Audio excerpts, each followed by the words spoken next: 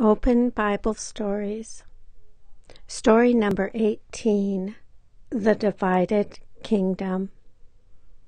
A Bible story from 1 Kings. King David ruled for 40 years. Then he died, and his son Solomon began to rule over Israel. God spoke to Solomon and asked him what he wanted most that God should do for him.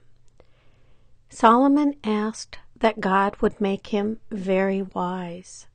This pleased God, so he made Solomon the wisest man in the world. Solomon learned many things and was a very wise ruler. God also made him very wealthy. In Jerusalem, Solomon built the temple for which his father David had planned and gathered materials. People now worshipped God and offered sacrifices to him at the temple instead of at the tent of meeting. God came and was present in the temple, and he lived there with his people. But Solomon loved women from other countries.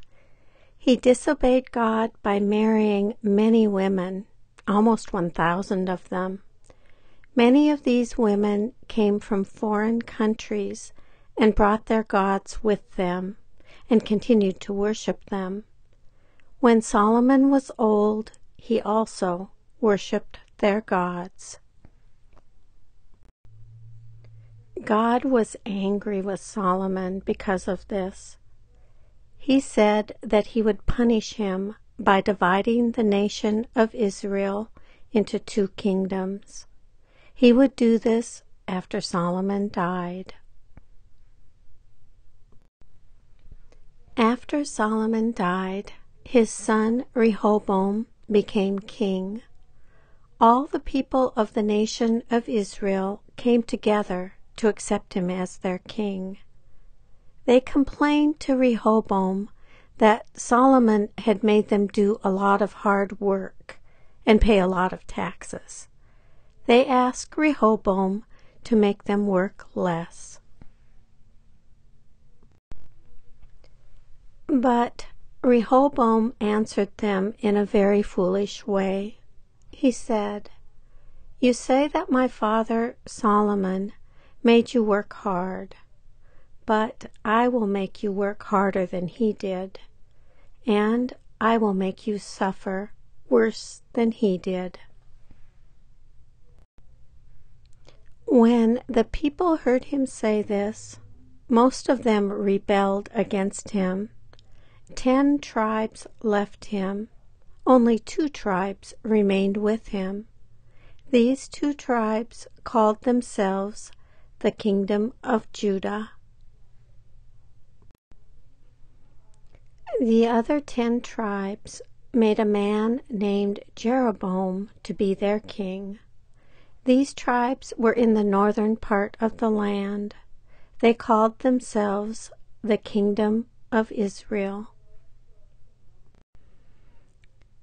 Jeroboam rebelled against God and caused the people to sin. He built 2 idols for his people to worship. They no longer went to Jerusalem in the Kingdom of Judah to worship God at the temple.